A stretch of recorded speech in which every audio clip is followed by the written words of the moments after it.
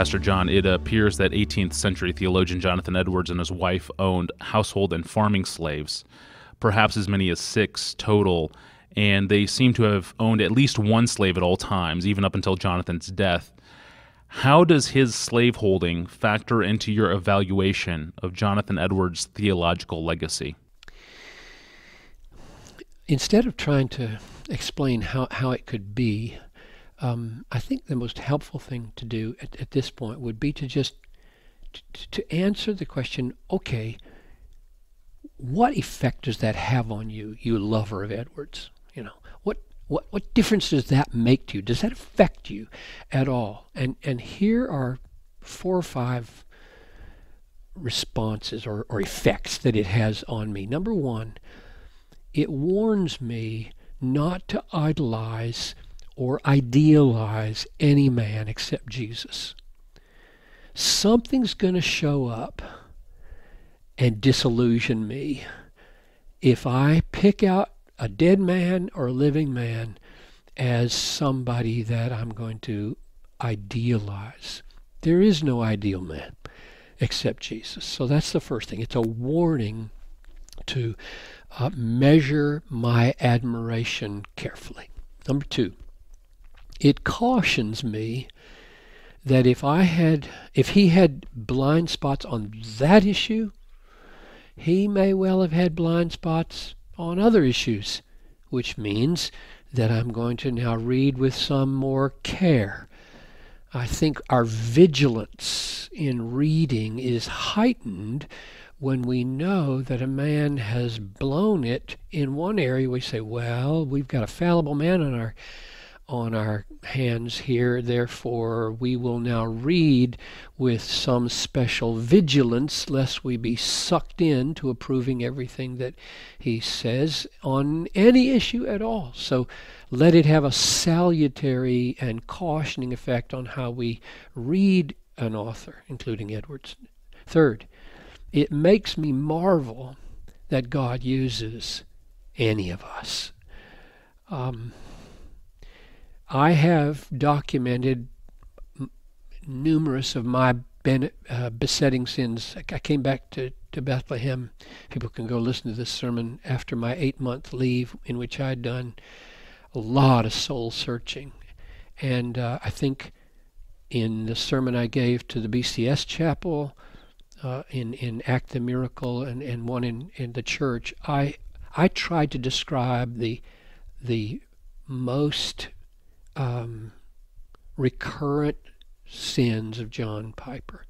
It was a very sobering season for me, and I simply have to marvel that, number one, I survived 33 years in the pastorate as an imperfect man, and that God used me. I didn't just survive, I loved it. And the people, by and large, I think, loved me. And God did some good. And I know those sins better than anybody except maybe Noel. So I'm not quick to point my finger at Edwards, but I am quick to marvel that he was used and I have been used, and I am amazed. Number 4, Edwards' failure in that regard teaches me that sanctification has blank spots like knowledge has blind spots. Here's what I mean. We can be making good progress in 5 areas of our lives and doing badly in a 6th area, a blank area, where the Holy Spirit, for some reason, isn't exerting all the power that he could, and we are resistant and still holding on to some sin. And we can be knowing rightly in 5 areas and be mistaken in a 6th area. So what I see in Edwards' failure here is a reminder that not only does knowledge have blind spots, sanctification has blank spots, and all of us should therefore search our lives instead of just congratulating ourselves on the 4 areas of progress. Look at that 5th or 6th area that is still such a mess in our lives, and pray and appropriate the gospel and the grace of God to fight it. And here's one more. It makes me, Edward's failure here makes me pray for light on my life and on my day. What are my blind spots? What are my days, my church's blind spots? What is the church blind to today that in 200 years the godly will look back and say, how could they possibly have done that or believed that or let that happen or go that way?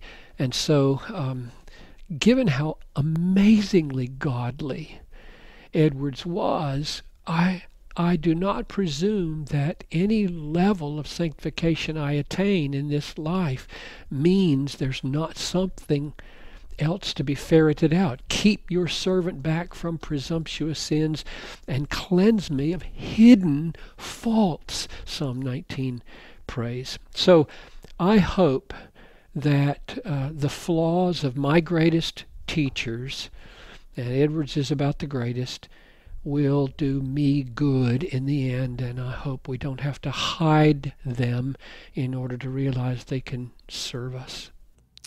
Yes, thank you, Pastor John. The sermons mentioned earlier in the podcast on besetting sins include these 2. I'll give you the titles. The first one is Our Deepest Prayer, which was preached on January 9th, 2011. And the second one is I Act the Miracle, which was preached at Bethlehem College and Seminary Chapel on February 24th, 2011. Both recordings are available for free at desiringgod.org. And there you will find thousands of other free books, articles, sermons, and other resources from John Piper. I'm your host, Tony Reinke. Thanks for listening.